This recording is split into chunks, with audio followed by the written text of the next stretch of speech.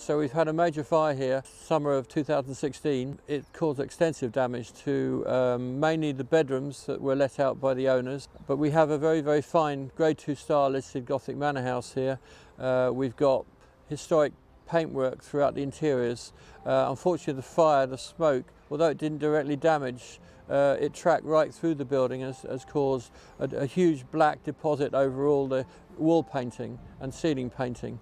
And this is Crace Brothers, who worked with Pugin at the Palace of Westminster, and this is one of the finest mansions in the country surviving by Crace Brothers. There was a very bad fire which has toasted a lot of the interior decoration. Obviously it destroyed major sections of the building. Our job is to restore the wood finishes and some of the carving and some of the joinery repairs on the historic work, which range everything from the sort of ceiling in the hall, which was completely charred and toasted.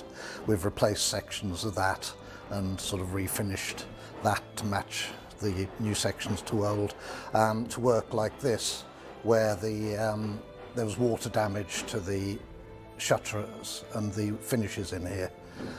Most of the finishes are varnishes on oak, but in some places there's very high quality wood graining, so it's actually painted wood effect on softwood. And these shutters behind me are an example of the wood graining. So we're having to match the Victorian wood graining as closely as possible, and they were trying to match the oak in the rest of the building. It's fairly demanding because it's actually next to real oak, a lot of the graining. So it really has got to look quite convincing. So we've had to bring in a team of specialists. We've got historic paint specialists, analysis being done to work out various sequences of the historic work. It was actually done in three sequences we've worked out. So we're having to restore each one. There's gilded paint, there's gold leaf work throughout, handmade block printed wallpapers in the drawing room, which are being made at the moment. Incidentally, these match the ones we used at the Palace of Westminster, so that you can get an idea of the very, very high quality of this building. So that's all going well, proceeding to plan. We've also got a whole load of other specialists we brought in. We've got Gothic doors, which are French polish, so we've got French polish experts. We've got stone cleaning experts, because we've got this black deposit that's streaked down all of our Gothic stonework inside the building.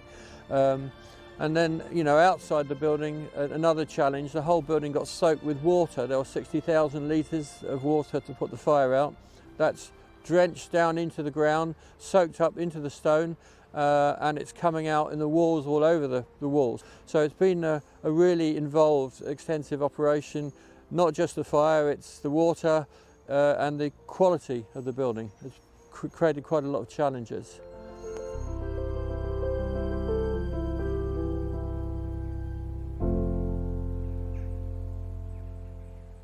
We were introduced to Austin Newport by the NFU, who had used them before, and that was only on the second day after the fire, and met with Gary Newport subsequently, together with the loss adjusters and representatives of the NFU, and we agreed, having met Gary Newport, we agreed straight away that we would be happy to go forward on the project with Austin Newport, and it's a decision we've not regretted for one moment since. The way they've handled the historic aspects of the project has been utterly reassuring right from the word go. So Paul's degree of attention to detail, we've had the same project site manager here from the very beginning. You know, he's proved to be absolutely fantastic. Liaised with us, liaised with all the trades, liaised with the architect. A project like this is not just saying to somebody, right, there it is, there's your budget, there's your spec, go ahead and do it. Everything has to be sourced individually, labour, skills, and so on. So that was the other big thing that Austin Newport have handled well for us. And we got to the stage where we are now, almost there. And you know, Austin Newport, as you can see in the background, still supervising the job. It was quite an enjoyable project, really, because quite rewarding in the sense that it changes very quickly. So it's kind of visually very, very rewarding. You know, from week to week, it's getting better and better. And so, in that sense, we really loved it. Austin Newport, with their team of specialists, have carefully monitored the moisture levels, brought them down with specialist techniques, but you've got to really wait. Time is the key thing, and the weather. So overall, we've brought the building to a point where the decorations have gone back, and this is now on programme. And it's a great credit, I think, to Austin Newport and the whole team involved that it's actually been delivered on programme as programmed last year. Here we are in June, and we're just about to finish in 2 weeks.